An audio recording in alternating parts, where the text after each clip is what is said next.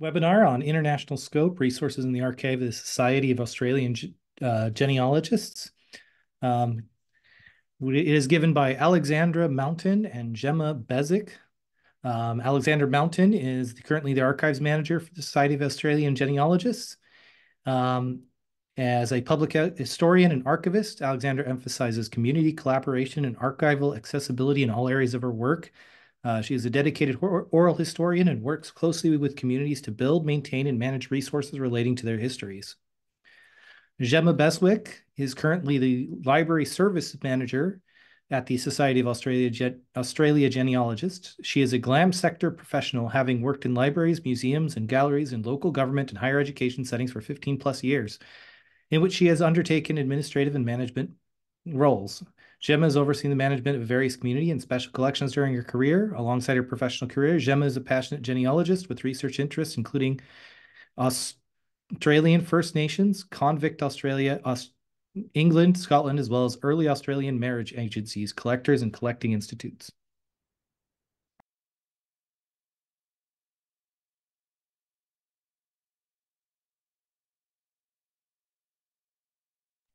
Okay, hi everyone. We're going to get going.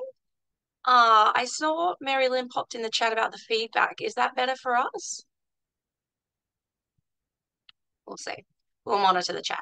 Hello, hi, I'm Alex, and this is my colleague Gemma. Hi. And we are from the Society of Australian Genealogists.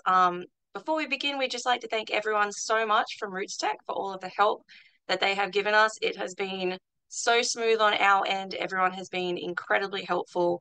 And it's just been a really lovely experience. This is our first time presenting at RootsTech. So we're very excited to be here, and we're very excited to talk about the international scope of our collection. So we're looking at resources in the archive of the Society of Australian Genealogists.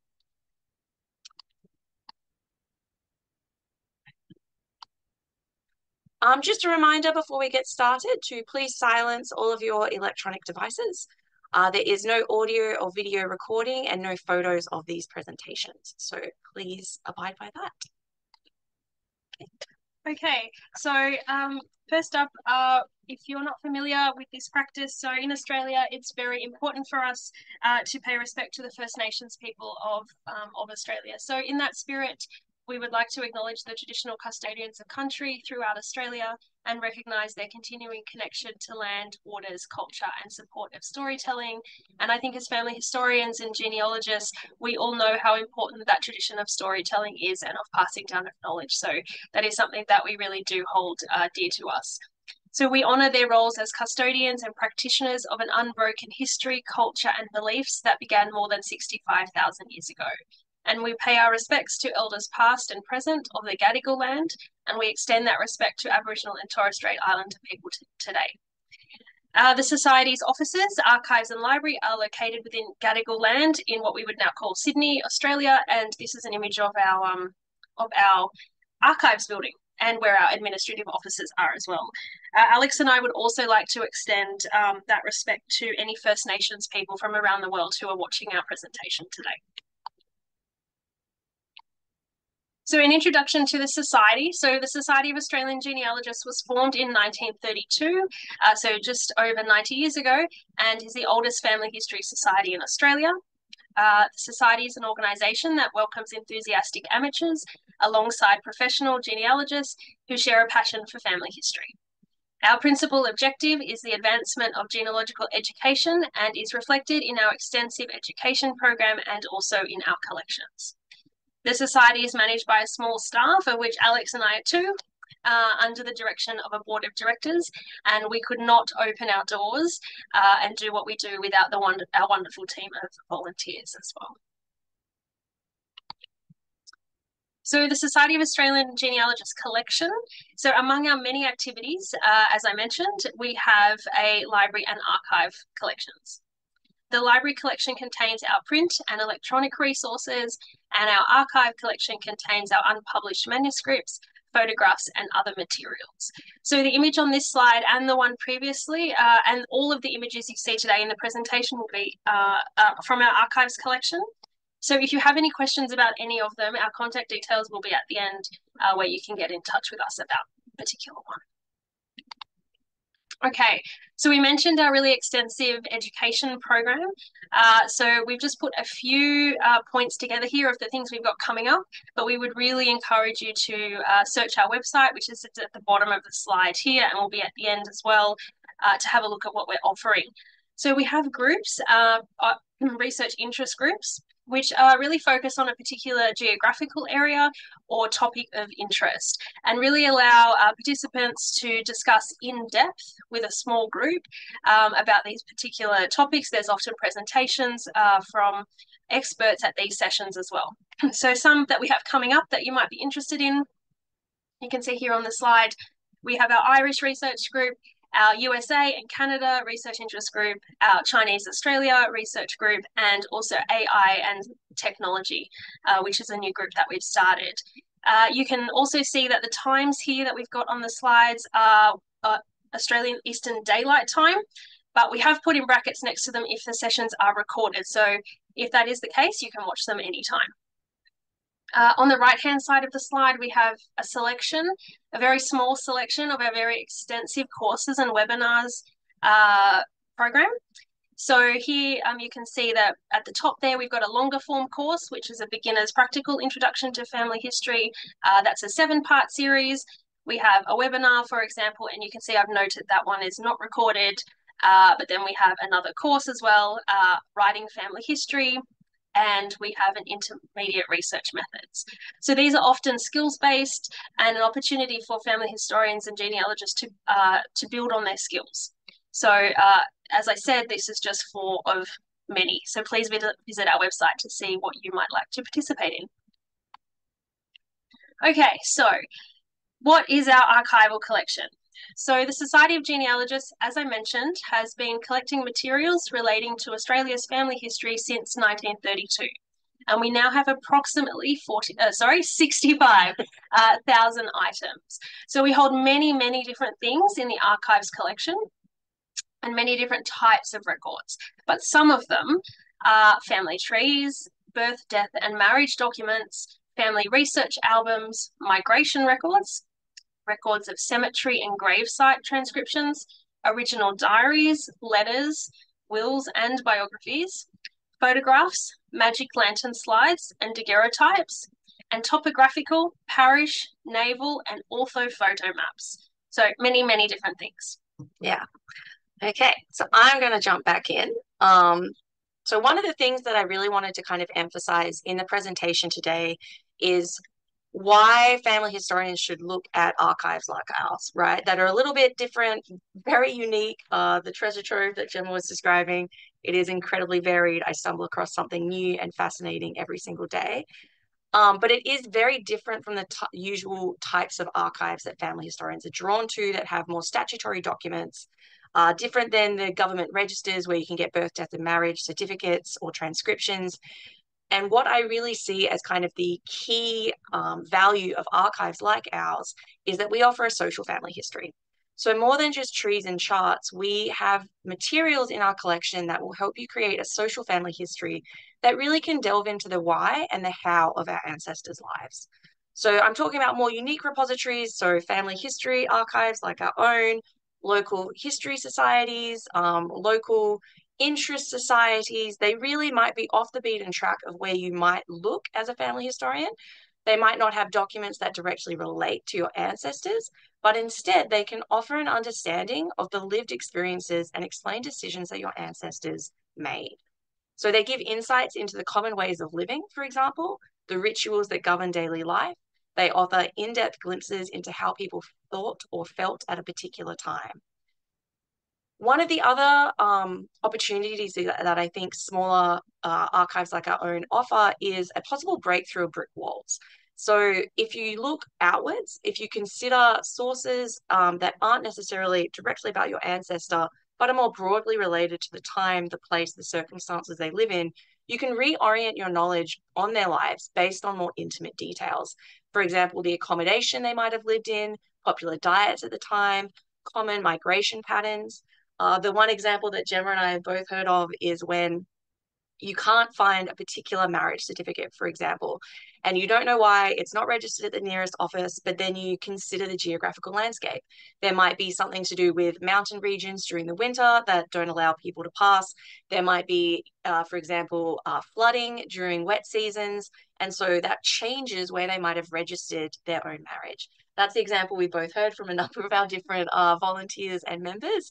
But I think it does just show the importance of reaching outwards as you're trying to look inwards. So today we're just going to look at 3 different types of items in our collection. Again, we keep on emphasizing this. It is a very small amount of what we do have, but these are honestly, if I am being honest, they're my favorites in the collection, the type of items that we're looking at.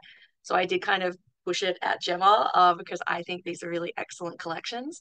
And they just show, I think, the importance of institutions and repositories like our own. So the first that I'm going to talk about is the different types of letters in the Society's collection. Overwhelmingly, I think letters are my absolute favorite historical source. But again, more generally, they are just an incredible historical source. They offer glimpses into the personal and intimate lives of our ancestors. And they are one of the very few historical sources outside of this kind of legislative system that we usually find our documentation from. So rather than these kind of surveilling documents from governments like baptism, marriage, death, all of those ones that are created officially as part of you existing in a society, letters are really on the margins of those documents. They really offer a very personal insight into the lives of our ancestors and into the feelings of individuals that aren't necessarily recorded from more official documentation. Letters can reveal how people resisted or embraced the time and place in which they lived. It really is, I think, a fascinating way to understand how people moved within the systems that they're brought up in. And that's one of the reasons that I love them. I also love them because I think letters can give you a glimpse into people's personalities that I think it's very difficult to get at from traditional historical sources. Some of my favorite letters are the ones where people make jokes, they're very humorous. I also think they offer a really tantalizing glimpse at the love that families and people can form. A lot of the time when we're looking at our ancestors, it's from these very stern Victorian portraits, maybe. And you don't necessarily get warmth from those types of images, but letters really do convey warmth, they convey love. And I think they're an incredible resource. A caveat, of course, for all documentations, letters were only written by literate people. So obviously this excludes a large amount of people in our societies. And the further back that your letter comes from, it also does carry very strong social class connotations. So the further back your letter's from, the more likely it is that the letter is written by someone who is from an educated and higher social class. Okay, so letters in our collection cover a large variety of themes. These are kind of the more common ones that I've pulled out. We have a number of war letters, so letters from World War I and World War II, from soldiers at the front writing back to family members. We have 19th, we have some 17th century, but very, very few, letters from England and Ireland to family members that immigrated to Australia.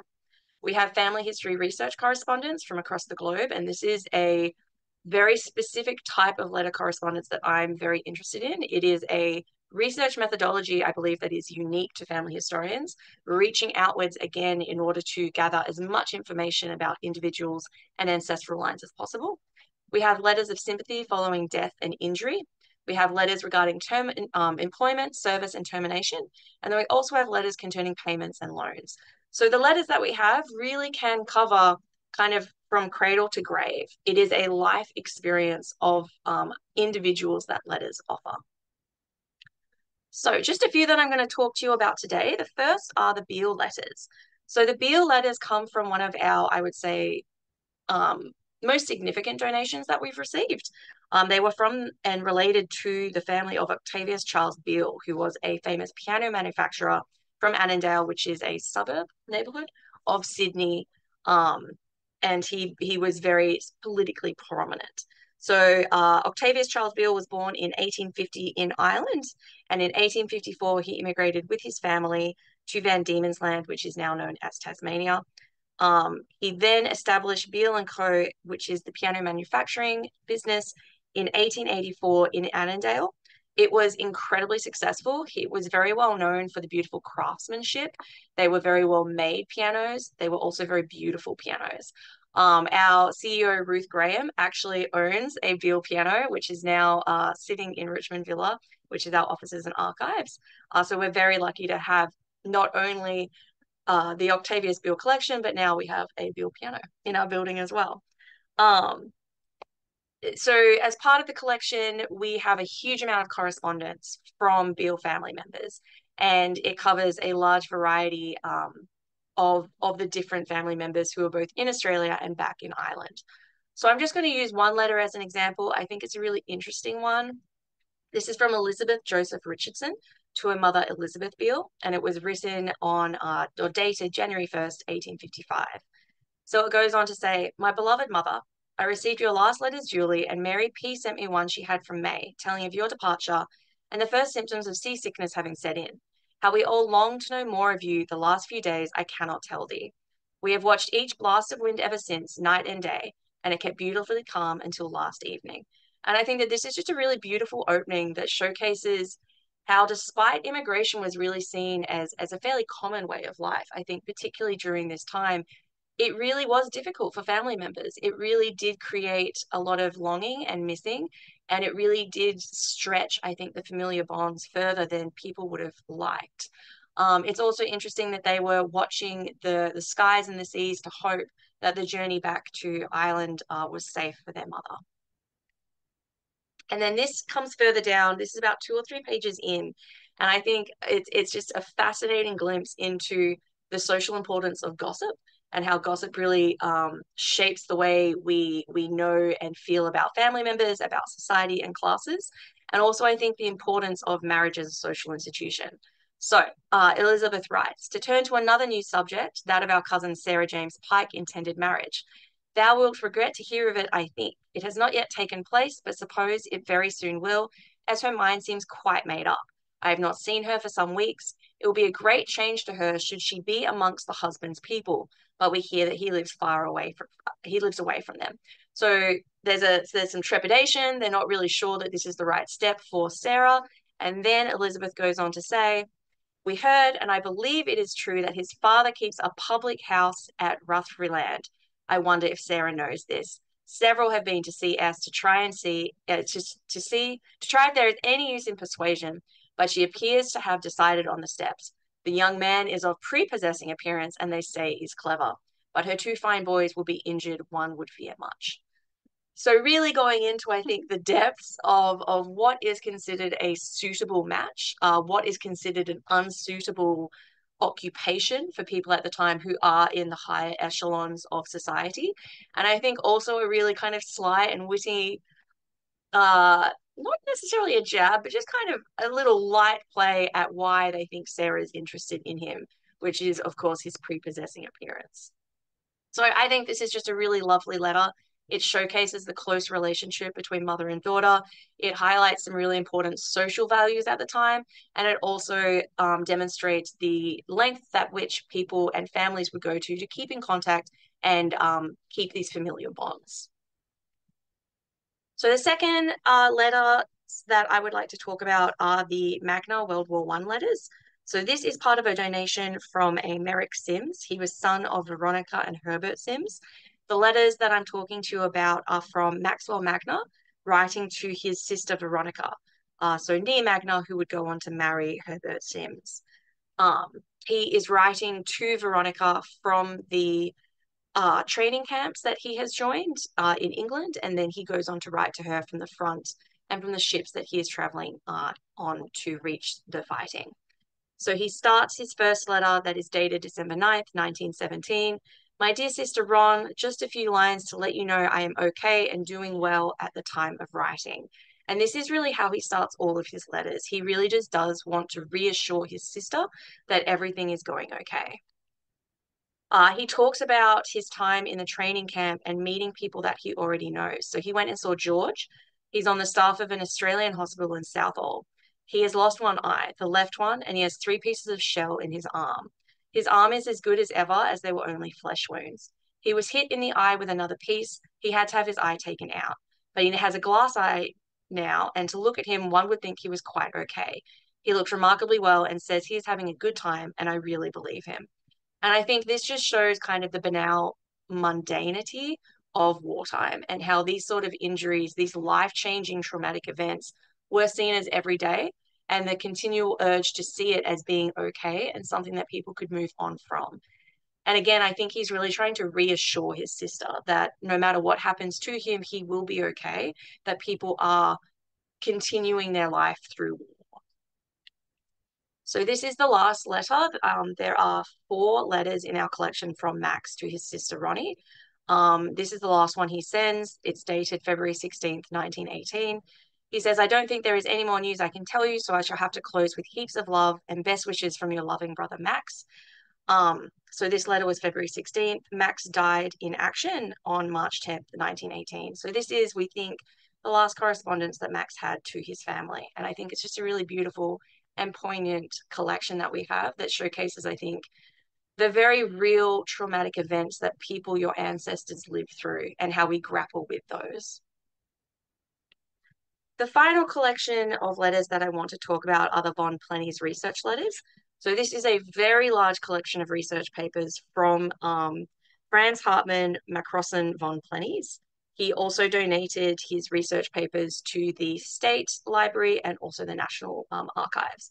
So it is a very large collection, and as part of his donation, he has a number of different letters, research correspondence letters that he has sent across the globe pretty well, reaching out to people in hopes that they can tell him more about his own family history, but also he's sharing what he knows to try and connect others to their family history as well. These are quite early for research letters from family historians. So this is in 1937.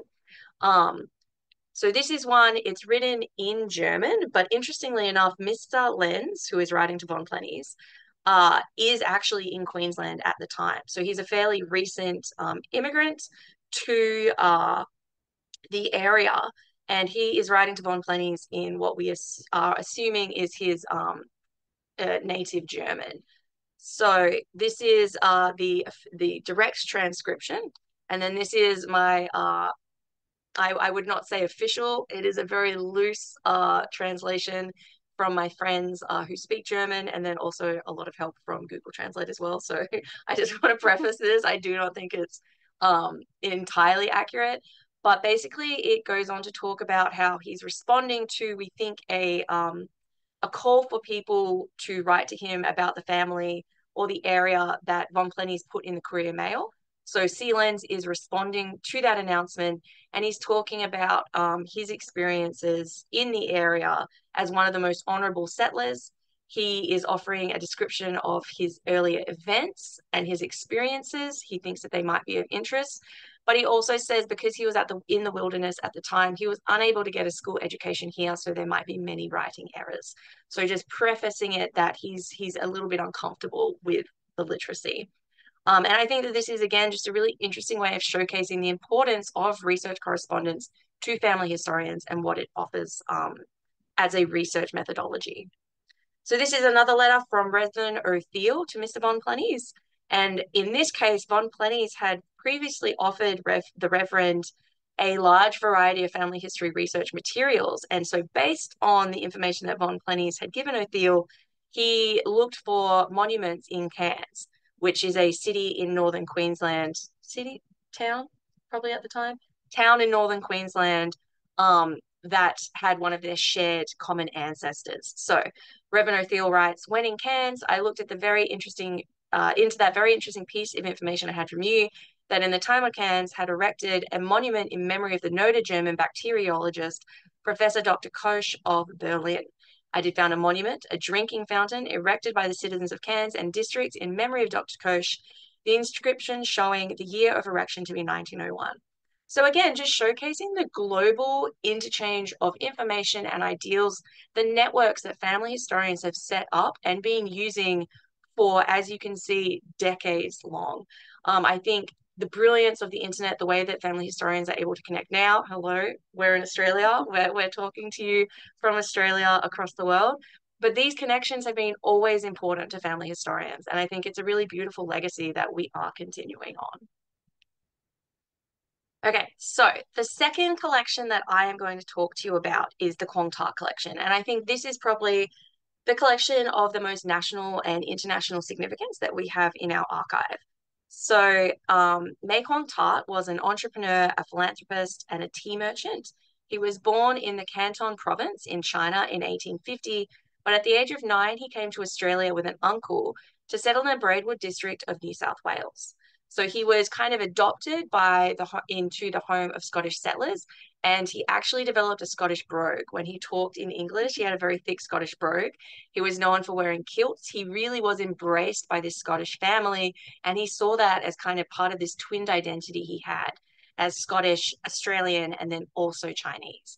He went on to make his fortune on the goldfields, and using that fortune, he then invested in a series of tea shops and dining rooms that were labeled Quang Tart and Company around Sydney. So the most well-known buildings, the most well-known tea rooms were situated in the Queen Victoria Market, which is now the QVB. It is literally just across the way. We could see it if some of the taller buildings were cut down. And it is a gorgeous building, and it has retained, I would say, social and political prominence in Sydney until this time. It was during this time that Quang Tart built his home Gallop House in Ashfield. And he really was, I cannot overemphasize, I think, how influential he was in society at the time. He utilized his wealth and influence to assist others within the community. He was an incredible socialite. He donated his time and wealth to many organizations and individuals. He also was a political campaigner against certain causes that he felt very strongly about at the time, including racism at the turn of the century. Quang Tart is this incredible figure because he existed in Australia at a time as a Chinese man when there was a very strong anti-Chinese sentiment. This was during the development of the White Australia policy, which would last for decades, that really restricted the movement and existence of non-white people in Australia. And he really was apart from this. He was seen as overcoming, I would say, the racial barriers at the time to really be an incredibly popular and well-known and successful businessman. So we were incredibly lucky to be given the material. So in 1964, Lewis McAvoy, who was a descendant of Quang Tart, donated to the Society of Australian Genealogists the papers and photographic collection of Quang Tart. So this collection documents Quang Tart's life from the 1880s onwards and features in particular his philanthropic activities in the late 19th century Sydney. So his collection documents the life of a successful businessman. He's positioned between the colonial elite, the colonial working class. He's positioned between white social society and the Chinese society at the time, who were very far apart. The collection includes a number of photographs as well as 4 scrapbooks filled with press clippings, menus, programs and invitations, assortment of letters and telegrams. It is a very vast collection. So I'm going to go into 1 or 2 details because I think I just want to be mindful of the time. So the Quang Tart collection is really important because it covers life as an immigrant in Australia at the turn of the 20th century. It demonstrates the kind of pervasive nature of race and racism against Chinese immigrants during the drafting and implementation of the White Australia policy. It showcases the difficulty of having interracial relationships and their generational legacies and how things can blossom from socially maligned places at the time. The social activities and cultural norms of high society in Sydney goes into detail. It also shows business practices and ethics for entrepreneurs during the time, and it also showcases social and political networks of the time. It really is an incredible collection of material. So this is one of the items. I think I have 4 items that I'm just going to really quickly show you. I think it covers a breadth of what we have. If you have any questions about any of what we've been talking about, I think it will go well. Oh, I've misspelt room. So this is a tea room menu from Quang Tart's Tea Room. It is, we think, a really great showcasing of what was on offer at the time and this really beautiful blend of, again, the different cultures that he was immersed in. We have rhubarb with rice or custard. He has his famous teas across the side. It really is just this wonderful collection of the time. And just, it's important to note that Quang Tart actually pushed forward the idea of kind of low cost but very high quality food accessibility at the time. There was this kind of gap in the market. There was either like quite cheap food that you could come available, and then there was quite expensive food that you would have to go and dine for. But he saw this kind of very casual eatery, a middle level, and he really pushed forward the idea. I'm going to use the term that is very popular now in Australia, but the idea of cafe culture, which I think is fairly integral to Australian culture now. And Quang Tart really saw the possibilities of the cafe to be this kind of middle area between the home and the workplace. And he really pushed forward this understanding. We also have the Quang Tart marriage congratulations. So Quang Tart married Margaret Scarlett, who was from a very well-to-do family. The families were friends. Margaret was quite a decent amount younger than Quang Tart, but the families had known each other for quite a long time. They moved in the same social circles. But upon their engagement and then eventual marriage, Margaret's father refused to attend the wedding because of its interracial nature. So even knowing Quang Tart, being friends with him, didn't overcome the stigma of marrying into a race other than your own at the time. But despite this kind of family drama that's happening at the time, we have a huge amount of telegrams from people wishing the Tarts success and love in their marriage. So I think, again, showcasing how he was seen to be separate for a lot of other people from this racist attitude about interracial marriages. So there's just two up here that I have. One is written from a Mr. Gallagher. It says, "Well done, old man, thumping luck and fat barns," which is obviously for the word for children. And then we also have a telegram from a mayor of, I think it is Wollongong. The mayor of Wollongong sends his congratulations, wishing Mr. Tart, Mrs. Tart, happiness and good spirits. I think that's what it says. So just really showing the breadth of people that are congratulating Quang Tart on his marriage, and also, again, the society that he's moving with. We also have, and this was collected by Margaret during her marriage to Quang Tart. These are incredible scrapbooks. They are pages and pages and pages of the invites the Tarts received to various events and social occasions. So this is just one page, and on the one page you have three very different events. You have the Ashfield Music Society, you have Intercolonial Lacrosse, and then you also have the Agricultural Society of New South Wales. So he was, Quang Tart, involved in a large variety of different social causes, of different social activities. He really was an incredibly popular man that worked in society across a number of different levels. And then finally, we have a large collection of letters from concerned public members following a brutal attack on Quang Tart. So in 1902, Quang Tart was closing up his tea room in the QVB, and he was attacked by a man, brutally attacked, I think, with a machete, and he fell. He survived for another 11 months, but he wasn't well, and then eventually he would go on to die in 1903 after an 11-month period of kind of very poor health. And so what we have in our collection is a large amount of letters and telegrams from very concerned people in society, reaching out, offering their sympathies to Quang Tart and his family, wishing him well, hoping that he recovers, and then upon his death, expressing sincere condolences to his wife and family. This is from the union, I think, of train union in Ashfield. So showcasing again kind of who he is involving himself with, the people that really cared about him. And what I got from these letters is really just the sincere way that people were reaching out, the kind of grief that they felt over his attack, and emphasizing how popular, how well liked he was in society. And again, the Quang Tart collection showcases a very interesting man at a very interesting time in our society, and how he was really accepted and beloved despite all of these other social emphasis upon a racist white Australia policy, moving towards kind of limiting the the businesses that Chinese immigrants could have.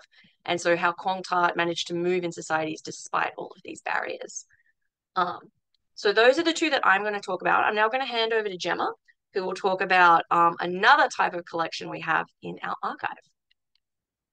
So I think we're up to the third type in our archives, which are travel diaries, as you can see on the slide here. So the Society has numerous travel diaries in its collection, and these have been donated to us from all different sorts of people, all different sorts of families, and they really cover a wide variety of people, but of places and periods throughout our history, and also the histories that they detail, the times that they talk about. So you might think that travel diaries are a somewhat unconventional resource, particularly if they're not related directly to your family. But we think, Alex and I have certainly been talking, we think that they can be very, very useful, particularly if we're thinking more broadly about the lives of our ancestors. So travel diaries might detail, for example, a place in the world where your ancestor lived or where they traveled to. They might also tell you about the particular ship they were traveling on, or more generally just about traveling at that particular period of time. So what it might have been like to travel on a ship in the 1880s, for example. It might also help you understand and tell about the migrant experience in a different country or going from one country to another. And lastly, but not by no means least, they might also provide a historical perspective on a certain historical event or even the aftermath of an event as well. So diaries in our collection cover things such as, and not limited to, travels in Europe in the 1970s, personal perspectives of countries and cultures.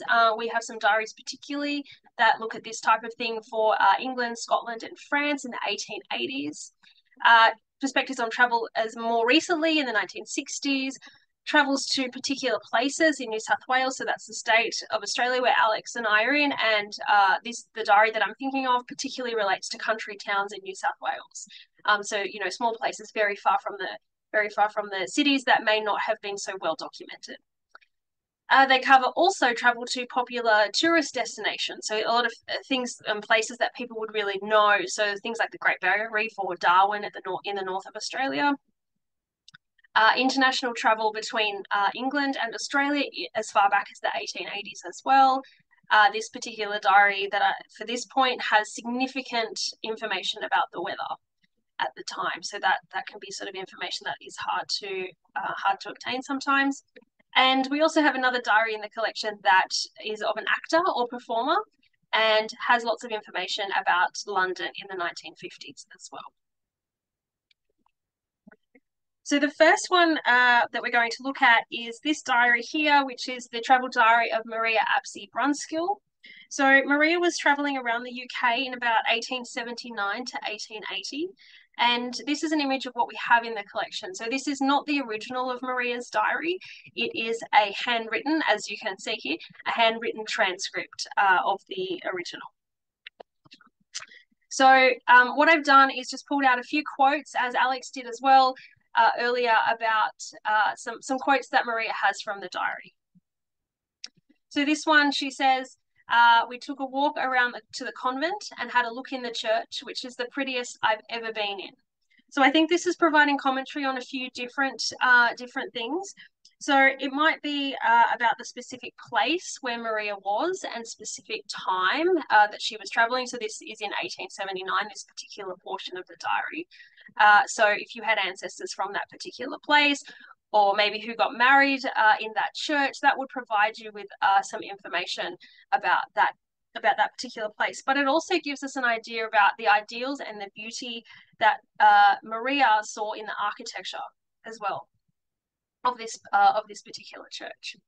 We've got another quote from Maria's diary where she's talking about traveling, in this instance from London to Edinburgh via the Flying Scotsman, and she's traveling in the most distinguished company of Hugh Campbell, who was MP for Berwick at the time. So this again, you might be researching an ancestor who did a similar route in their travel. They were traveling from London to Edinburgh, and it was in the same time frame as Maria. It's going to give you some ideas about that. It's also going to help you if you're lucky enough to be related to Sir Hugh Campbell. about his movements. So sort of, I guess, maybe some incidental trips that you might not otherwise know about, and may not be documented elsewhere other than in a diary, for example, of someone who was obviously sharing transport and trip with him. So then we're going to move on to the second travel diary. So this is one of John Henry Wardle or Wardell. And you can see from this one, again, this is an image of what we have in the collection. So this is a typed transcript. So not the original, but a typed one of John, if I can call him that. And he was traveling in 1883. So quite some time ago from now. So we've got some quotes again from John's diary, and he's traveling from Plymouth in England to Sydney. And he says that we started out from Plymouth on January the 13th, 1883. We were tugged out to the Allenshaw by a small steamer and went on board the Allenshaw about 11 o'clock in the forenoon. Weighed anchor about 1 o'clock, was tugged out 2 miles. It was a very fine afternoon with fair wind and a lot of people sick towards the night. So this, we think, is really providing commentary on travel indeed on the Allenshaw and what it was like, but also just in general in that period of time. So the process that would have happened for people who were traveling, traveling that route, or into just ship travel during that time as well. This is the diary from the point where he mentions lots of weather information, and you'll see that reoccurring in the next couple of slides. So this is another quote from John, and on January the 20th, he's saying here that the seas are running mountains high, so very high the ship rolled something fearful all day and night. You could not see it sometimes for the waves. So I just think in that first part, you can really imagine what it was like. It's sort of a thing of movies, what it must have been like on that ship for John and his fellow passengers. He then goes on to say that they passed a wrecked ship about 7:30 in the evening. She had all her masts blown away and we could not see any sailors on her. So he assumes that they were either all drowned or killed, or they'd gone to the boats and maybe sought help. He goes on to say as well that the captain would have liked to have sent a boat to her, but the seas were too rough to do that. So it also, is providing more information about what it was like traveling at that time, but also about the ship's captain. And you can see that he had good intentions. He did want to go and check on this boat. It does also provide another avenue for research if you really wanted to know what ship that was. So what had sunk, and perhaps you were looking at it from the other perspective. So you might have had ancestors or people that you're researching who were on a ship that sunk. This might be providing a perspective from another ship that was going past. Just as an example. My favourite line, and I think Alex's too when we were talking about this, so he goes on to say that the ship did roll something fearful that night. Water cans, tins, teapots and barrels were rolling about all night, and the women and children were screaming. You could not stand without you had to hold of something. And I think that is so evocative and paints such a picture. And I could hear the water cans and the tins just rattling and the children screaming, and you can just imagine how awful it probably was. And from his earlier comment on that same day, the seas are mountains high. That you can really imagine it. So yeah, a great depiction, I think, from our friend John. Again, this is his diary, another quote from his diary. It's a few different days put together here. So you can see on the January the 31st, John is saying he's doing his weather report. So we've got very fine light breeze, and then a child was born on board the ship. You can see not 2 days later, it was a fine morning. The sea was calm. There was a light breeze, and there was the death of the child born on January the 31st. He goes on to say, I'm just mindful of the time, but he does go on to say that, for example, he comments on how beautiful the moon is, which is really lovely, bigger and brighter than it is in England. But he says again that another child died. So you can see in this very short amount of time, it's about 6 weeks, I think. And there's many more entries in the actual diary than these ones here. That there's many births of children and many deaths of children as well. And I think that's, an interesting perspective and commentary on the fragility of life at the time and on the ship, what that would have been like. But then also, if you did have ancestors traveling on this particular ship, John, as well as the weather, he does love giving coordinates. There's none included here, but if you were trying to research an ancestor, perhaps who was born or died on that ship, you might have a better idea of dates and things like that. So the last diary we're going to look at is that of Charles Iono. This is a thermal photocopy that we have in the collection, and Charles was writing in 1817. He was traveling to Italy from England. He was in association, I guess, with an inheritance. So we have this. Thank you. We have the original. This is a thermal photocopy. This image is of the thermal photocopy. You can see on here that the writing is quite easy to read, actually. So given its age, so 1817, it is quite easy to read. So these are some quotes from Charles. He talks about in the first one there that they were busy seeking an interpreter. Couldn't find one that they were happy with. He talks about some things that they've seen and, the steps that they've climbed and how beautiful places are. He also does talk in his diary a lot about what they ate. So he's very, likes to report on the food really, and the places that they saw. So you can see also in the very last point on this slide, last line, he comments that the fever rages very bad in Milan as it's so very warm. And that we discussed is another avenue for research, because was the fever raging because it was so warm, or was the fever raging because there was some sort of virus? What is he trying to tell us in that instance? So lots to kind of look at for further research in that particular part of the diary. So then you can see Saturday the 28th, he says that Charles says we made 5 hours to a lone house where we had a very good dinner. So again, he's providing commentary on the food, and that all the towns in France and Italy have beautiful walks around them.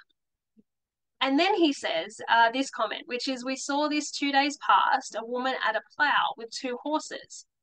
Everything has far backwater about here than when we left Italy, but everything looks promising. So he's really chosen to mention this particular instance, that there was a woman at a plough. So as I said, most of the commentary in the diary is about food and about the beautiful things they saw, but he's obviously picked this particular instance out to comment on, probably because it was very different to maybe where he was from. So maybe not a woman's role. And so he's, that's why he's commenting about a woman at a plough here. Okay, so they're all the diaries. So just, I know we are almost up to question time, but if you wanted to explore our collection, how might you be able to do that from wherever you are? So first up, you can visit our website, which is www.sag.org.au. This is what it will look like. This screenshot was only taken a couple of days ago. And you can see in the top left-hand corner there is a button that I have highlighted with purple that says search our collections. So if you click on that one, the next screen that you'll see will look like this. This is the top of the screen, and you'll be presented with 2 catalogues. To search for any of the things that Alex and I have spoken about today, you would select search our archive catalogue, which is the blue button. Then you're going to have a screen that looks something similar to this. And this is where, again, I've outlined in purple this box here where you can put in your search terms. So I would really emphasize when you're searching the archives catalogue to search by name of a person, an individual, a family, or a place. They're probably going to be the best ways for you to search. So I have used an example here that doesn't do that, but please just keep that in mind if you are searching in the catalogue.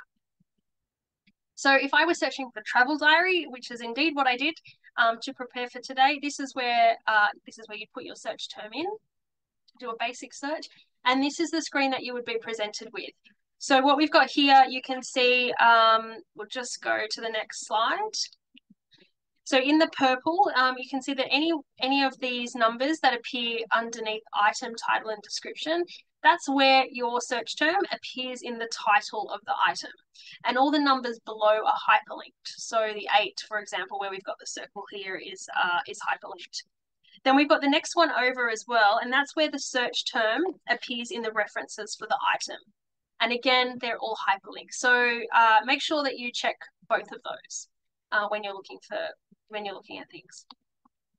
So if you were to click, oh, and I might have missed something, but if you were to click on that, you would be presented with a summary of the item. So this is the summary for the last diary we looked at of Charles, and you can see it gives you a bit of a description about what it is, and just a bit of a preview, really. And then you have a couple of options from here as well. So in the top right-hand side of the screen where we've got the yellow box, that's where you can email yourself a citation of the item. So if you want to come back to it later, that's where you can remind yourself of what the item was that you were looking at. And if you decide it's really something you'd like to know more about, so you maybe like a copy, or to see if a copy is possible, you can click on the request view or copy tab, which is outlined in the bluey green color, more towards the left of the slide. Okay, so I think we're done. I'm looking at the time, and Perfect. so we're perfect time. So we've got 10 minutes for questions, but I will just emphasize that we have asked if you can provide feedback on our session. We would be more than happy to receive it. The way to do that, like I guess for many other Roots Tech sessions, on the Roots Tech mobile app, you go to our session. You scroll down to fill out the survey, and you'll be presented with a screen similar to the one that you see on the slide, where you can rate the session and the presenters. So we'd really like to know what you thought of the session. As Alex mentioned, it is our first time, so we'd be really happy to hear from you. On the next slide, we might just quickly go to it, but then we're going to do questions as well. This is all of our contact information. So the thing probably firstly to remember is just the website. So as I've said, www.sag.org.au. You can find links on there to email us, but the email address is above as well. So info@sag.org.au. And then come and find us on social media. So we've listed, I think all of them are there. So we're on Facebook, we're on Twitter or X. We're on LinkedIn, and we are also on Instagram. So the handle to remember across most of those is at SOC, so SOC Aust Gen. Come find us or send us an email. We would be more than happy to hear from you. And now I think we're more than happy to take questions, if there are any. Awesome. I will stop sharing. Right? Yeah, I think so. There we go. And yeah, thank you so much for everyone being here. Are there any questions about anything we've covered or maybe not covered that you want to know about the Society?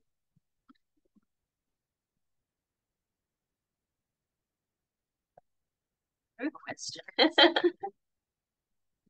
If you don't want to, you can always put them in the chat as well.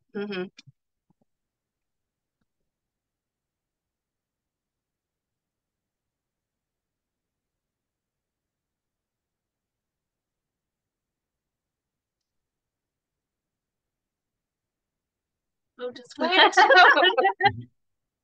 Yeah, it's looking like right now I'm not seeing any questions, but they're more than welcome to add them to the chat as the presentation goes on. So thank you so much, Alexandra and Gemma, for your wonderful presentation. Thank you. Our pleasure. Thank you. So we'll just sit here for 7. I've got one question from the chat. Oh, okay. Amazing. The live stream. I'll post it for you guys to see. Awesome. Thank you. Okay, so the question in the chat is, are most of these resources digitized with the images available through the SAG website with an overseas subscription? What types of documents are available in person only versus digitized? Great question. So I would say approximately, last count we did, 15% of our archive is digitized. So it's not a huge amount, obviously, but we are running a digitization program, as I believe most archives are, to increase that number. We also do digitize on demand. So that is basically where if you find something and you request it, the vast majority of what we have is digitizable. So we digitize it and then we send a link. It's a Dropbox links at the moment, and then you receive the item that way. So pretty well anything you request, we can make available through digitization. And it is really easy for us to do. It's a great service, I think, that we offer both members and non-members. So I really encourage you, if there is anything that you would like to see a copy of, please send us an email, request it through Midas, and we will have a chat with you about making sure that that's possible. Anything else to add to that? I don't think so. I don't think so. There's another question in the chat, which is, do you have any other letters? I'm going to hand that over to Alex because she will know for sure because she loves them, as we found out. I do love them. We have a lot of letters. We have a huge amount. So that really was just 3 samples that I thought went over a pretty good variety of the types of letters we have. We have a large variety. We really, really do. There's a lot that we're continuing to process as we get more and more donations. But yeah, we have a large amount. We have a lot from Australia. We have a large amount from people outside of Australia writing to people in Australia. It is, I would say, one of the largest types of items that we have.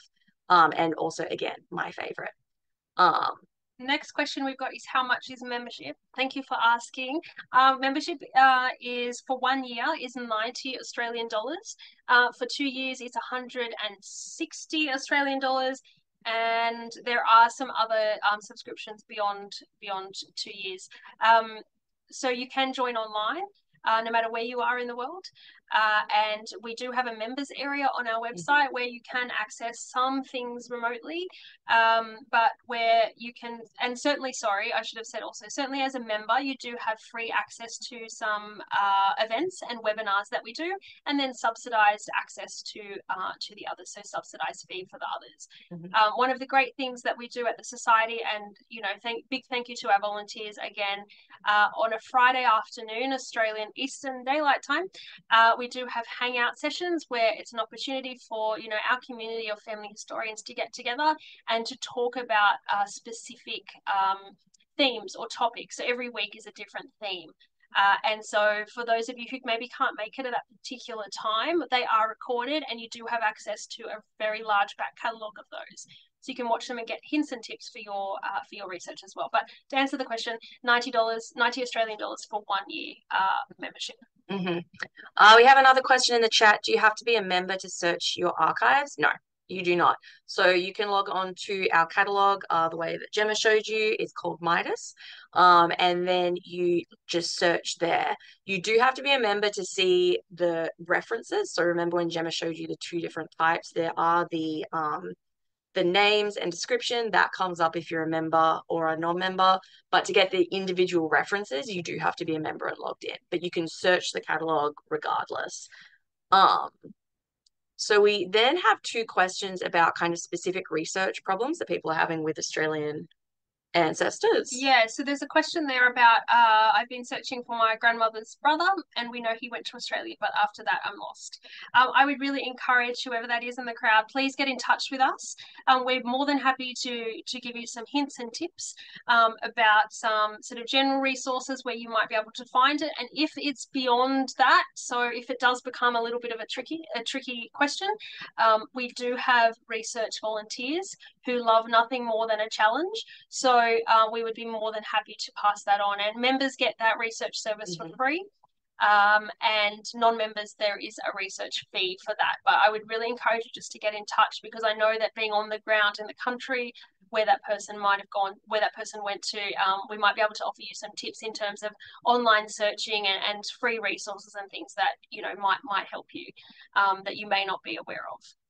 Yeah, and just to emphasize that although we were specifically talking about our own archival collections here today, we are an excellent resource if you're looking for any sort of genealogical research in Australia. And that if you have any questions about your ancestors and where they might have gone in Australia, we would be more than happy to help out with any sort of research that we can do. Yeah. And like Gemma said, point you towards other institutions and repositories as well. And I know we've got 1 minute left, so very quickly to answer the other question about corresponding with a third cousin, granddaughter, about common ancestors in Australia via New Zealand, I think it is. again, I would say please get in touch with us, but also please search our archives catalogue. So the one we showed you, please put those surnames, last names, family names into the catalogue to see what there might be. But by all means, get in touch with us via email, and we can probably give you some hints and tips. We do also have a New Zealand research group. Yeah. Sorry, which is very strong. It's a robust one. So please get in touch with us, and we can hopefully help you out with that. Yeah. I think we might get cut off any minute now, any second now. Yeah. So. I think it might cut out, but thank you so much to everyone. We've really enjoyed having you and answering your questions. I think we might be done. Okay, thanks everyone. Yay. Thanks again. Thank you. Thank you. Thank you. Great job. Excellent. Thank you.